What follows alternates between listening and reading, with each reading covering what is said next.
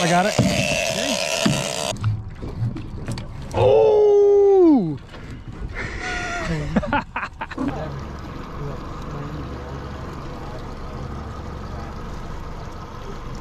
That was a really pretty picture.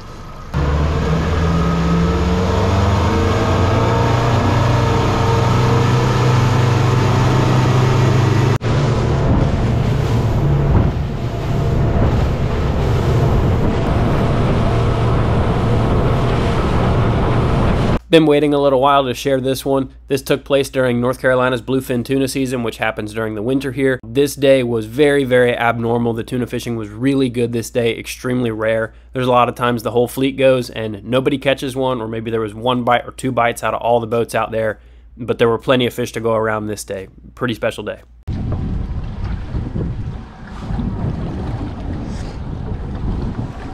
Had some crud on my camera lens, but I got that cleaned off. You'll just have to bear with me for this one clip. You can see right there, Jackie is rigging up a ballyhoo that we're going to put out there and troll for these bluefin. Sometimes we fish with live bait, sometimes we fish with ballyhoo. Just depends on what is going on. We also had some live bait with us this day in the event that we needed it.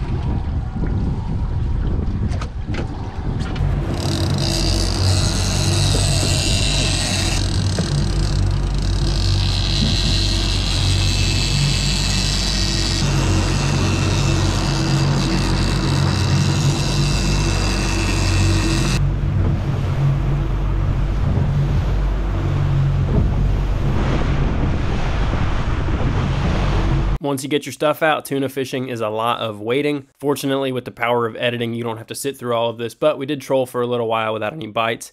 And then we saw a little bit of activity that made us think we should try putting a live bait out, so we did that. And I'll put that in here next. You'll see what happens when we did that.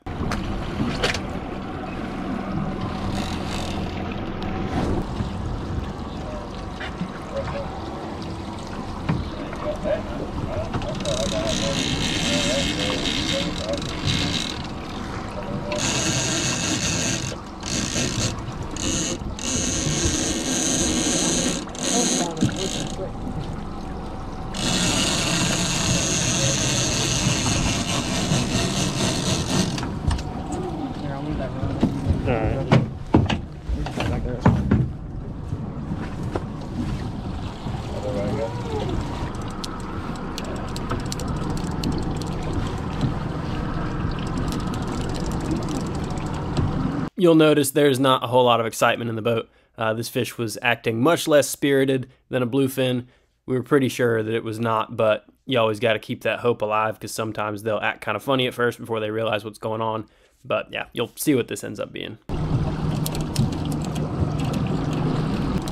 Crack some.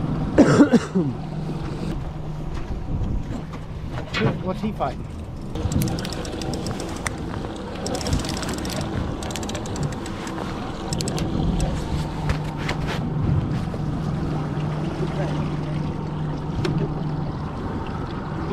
Oh, sorry. I didn't hear you.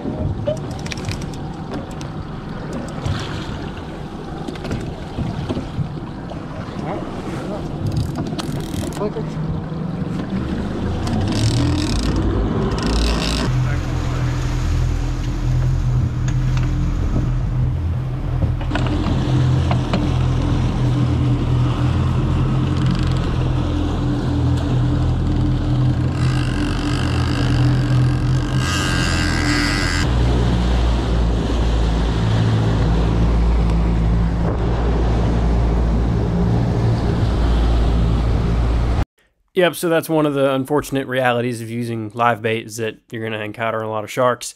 Makes it kind of challenging. So we went back to the troll right after we had that happen.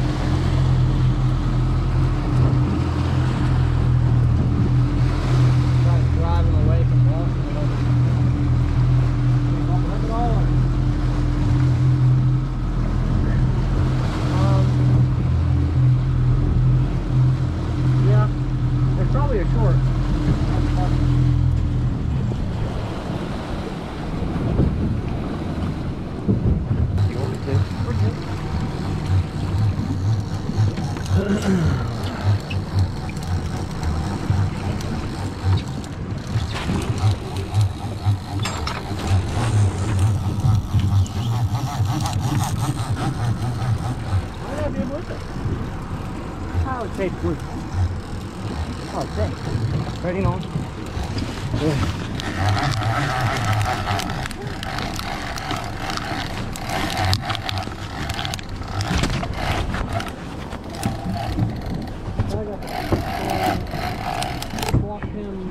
Yeah.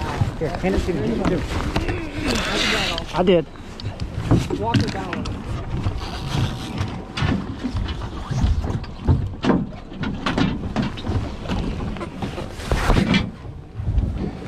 Sorry. My brother's quick actions saved us on that one. He had to back the drag down and pick the rod up to run around the bow, keep that line out of the motors. I was just trying to move the rod to steer the fish away from the motors, and you can't do that with a big bluefin. They don't let you steer the rod if your drag is set where it needs to be to catch them. Ready? Yeah.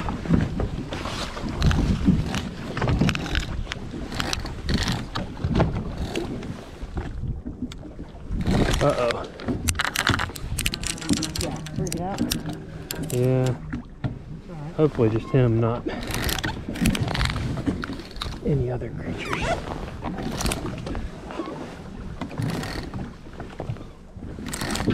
I'm wearing these big gloves because my hands have horrible circulation and they get cold really easily. It was pretty cold out there this morning. I don't remember how cold, but that's why I've got those gloves on. And I end up taking them off during the fight because fighting a bluefin will make you warm up a little bit.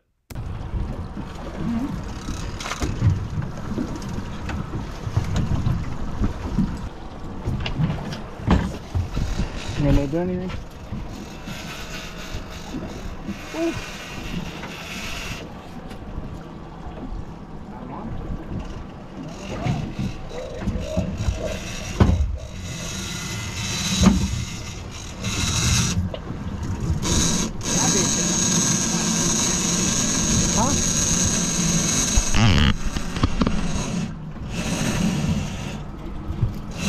Hey, Jackie.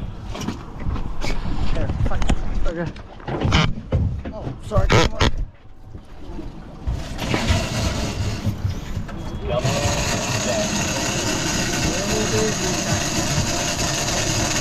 Come off her? No. I got you. You find a keeper?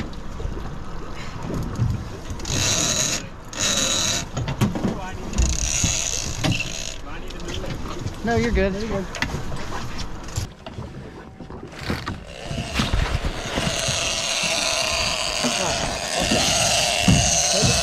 Yep, I got it.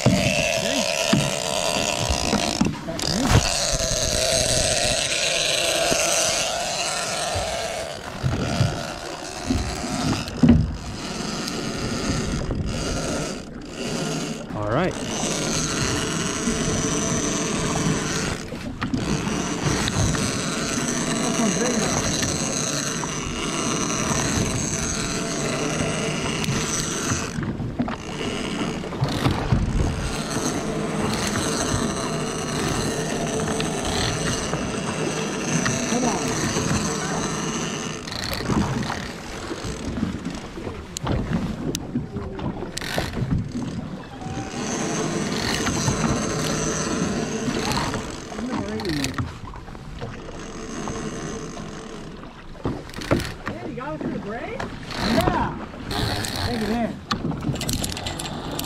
Acting like it's safe right now. So you're saying I don't drop the jig down? Do whatever you want to do. You want to jump on this? I'm going to shed some layers. Yeah. Are we good? Yeah, I got too much on right now.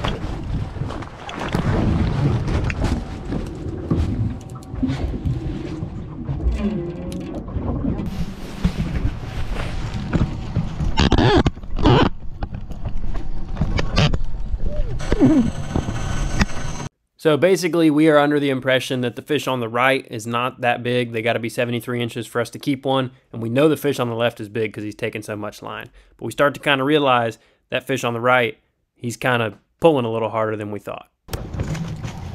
Shearfish is trying to turn me away from my fish. Okay. You might like that.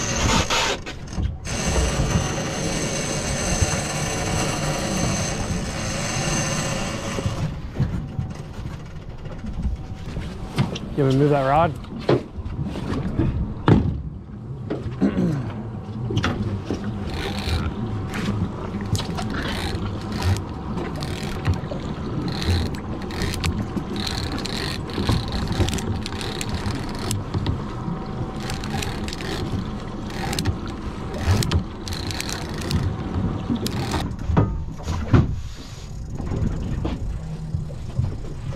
Need a break? Yeah. We got the swim hook until. Do you want no one to push his up more? I've got it above the button now. Okay. Which is a lot on that reel, I think. Go ahead. Are y'all holding a keeper?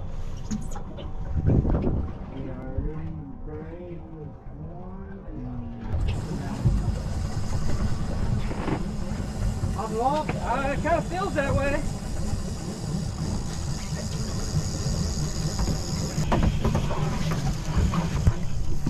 Pull the hook.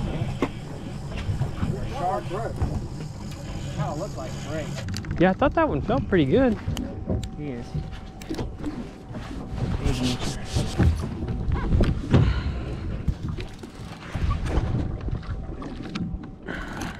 So you can see the fish is now straight up and down. He's doing what is called pinwheeling, which just means he's got his body turned broadside to the boat, and he's doing really, really big circles down there. Now that means the fish is starting to get tired, but the fight is far from over. Here you go.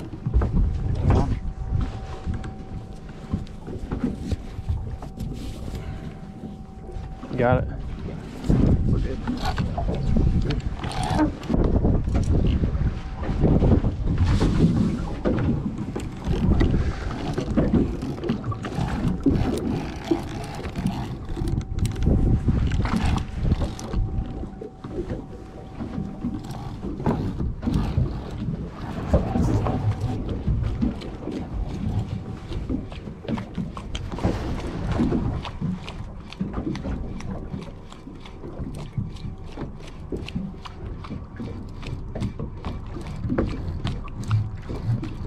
Oh! Can you move this rod right here? Yep. Got it.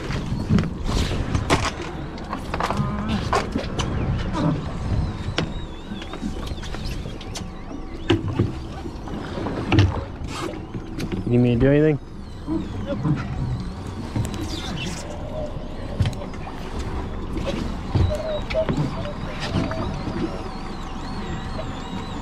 Is that bigger than the one y'all hooked the other day?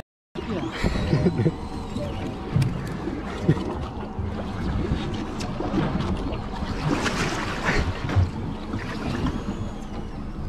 Wyatt, it hasn't stopped. Oh. Broke again. Our best explanation for what must have happened here was that we think a shark swam and touched the braid while it was under a lot of pressure, and it cut that braid because it broke very, very far ways away from the fish. We lost a lot of line, and the line was almost new. You didn't get to see it in the video, but we could see lots of sharks swimming around the boat the whole time. Broke. Well, I'm not far. All right. You're like real close, aren't you? Yeah. He's probably black back, and that's why we can't see him, right? Probably. Yeah, I see him. All right, we got color, Jackie. All right. Let's get straight down and pull the hook.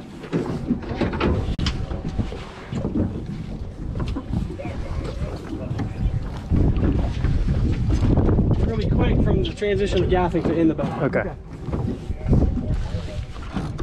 Holy, what a bite on the jig. I got it on video. Swivel. Oh, yeah, that's a nice one. God, can you imagine how big the other one was? That one I just hooked on the jig was no f***ing slouch. No.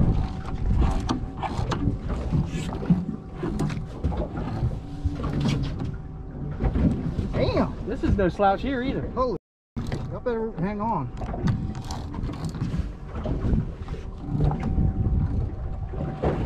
Did I stick him? Yeah.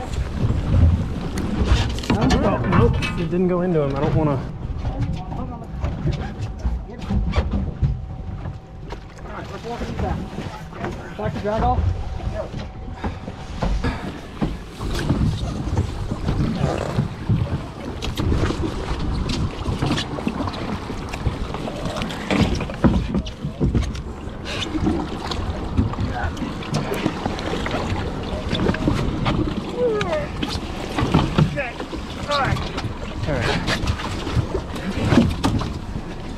Nice. Hey! Hey, pretty work, guys. Got to start line.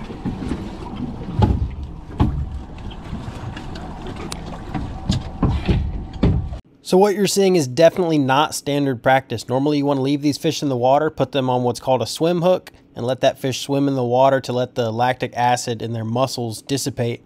We didn't have that luxury because you can't take a high quality fish to market if there is no fish to begin with. Some people had some giant bluefins getting eaten by sharks. Normally they leave the big bluefins alone, but shark behavior is changing in North Carolina. We heard stories from a guy who lost 2 fish back to back. The first one, he put it on the swim hook and the sharks came and devoured it. The second one, he didn't even get it on the swim hook. As soon as he stuck the gaff in the fish got sharked. We had seen, you didn't see it on video, but we could see lots of sharks swimming around, all fired up around the boat the whole time while we were fighting this fish, so we did not want to take any chances. So we did our best just to get the fish in the boat, cut his gills, get him bled out, dump water through his gills, doing what we could given the situation, and got him cooled down as quick as we could.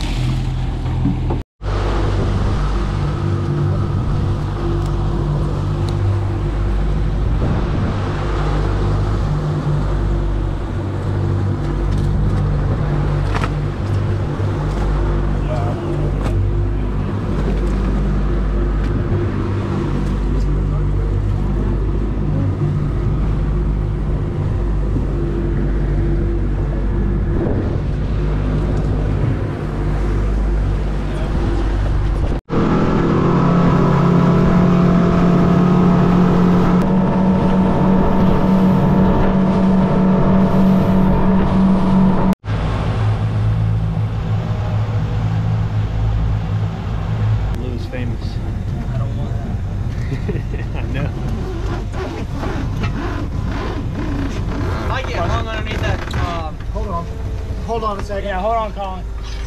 Yeah. Go ahead. Go ahead. Yeah. If you're still watching at this point, you'll notice that magically a couple outfits have changed and the fish got bigger. I didn't get any footage of the fish that we caught that day that you just watched being weighed and processed when we take it to the dock. But I jumped on the boat on a different day when Wyatt and Jackie were on their way in, and got to film that process so I could tack that onto the end of the video. So this is exactly what happens with every tuna, but it's just not the fish that you saw get caught. Yes. Oh, cool.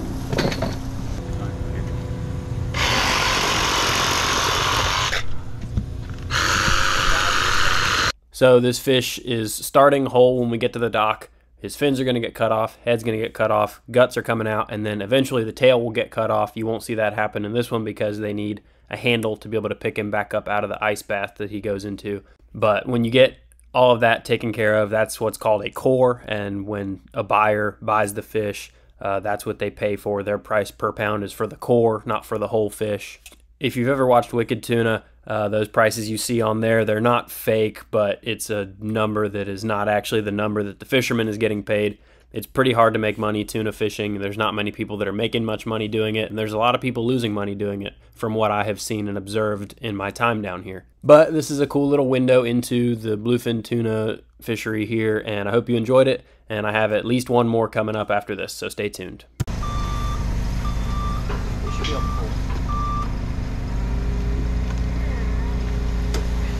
Okay.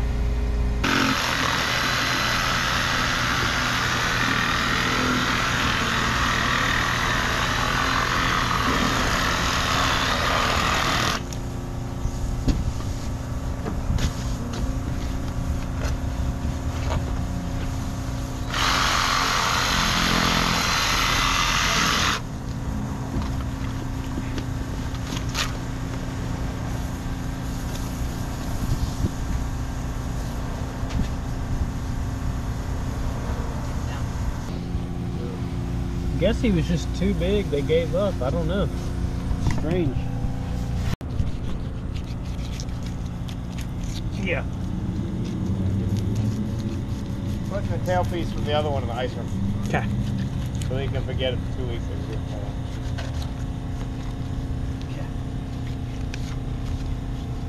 That smell was awful. I got it on. Yeah. Donnie loads up and hell out of What's new on the old rig?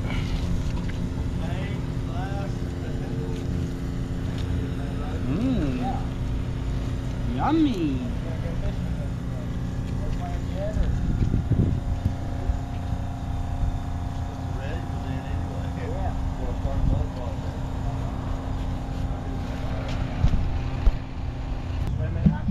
Marbling. Yeah, I knew that. But this is called a tail cut. Bluefins are judged, the quality of the fish is judged based on what this tail cut looks like. So this is very important for the buyer to see. I think what happens is these tail cuts get photographed on these paper plates and then the potential buyer looks at the photographs, but I'm not sure. I've always just wondered, I don't know, like I can't just look at it and really know. But yeah, I was honestly kind of wondering about what. Okay. Good there.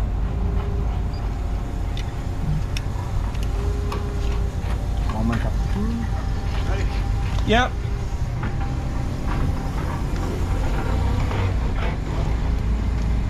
Stop. Yes. Oh yeah. Good guess, Jackie. I get the what says 420. 420? Drop down. Drop down.